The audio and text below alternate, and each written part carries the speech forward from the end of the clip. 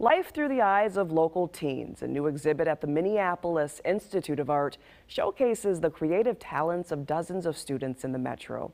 Their focus, the work of addressing racism through art.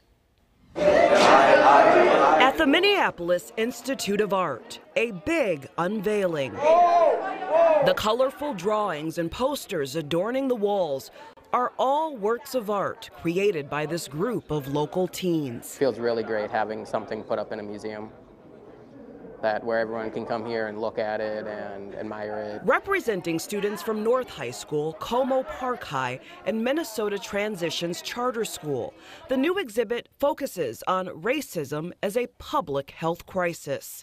In partnership with the MIA and Blue Cross and Blue Shield of Minnesota, the young creatives were mentored by professional artists, and through art, some found an outlet. It's good. It feels good. Anthony MacArthur collaborated with two other students on this piece, based in part, he says, on his own life experiences. When police see me on the street, what you think they expect?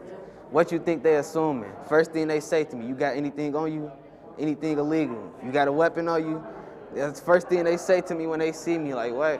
That's not how you greet somebody. Addressing racism, social injustice, and racial inequity, the visuals are an expression of anger, hurt, hope, and healing. They are taking it in. They are observing. They are analyzing it, processing it.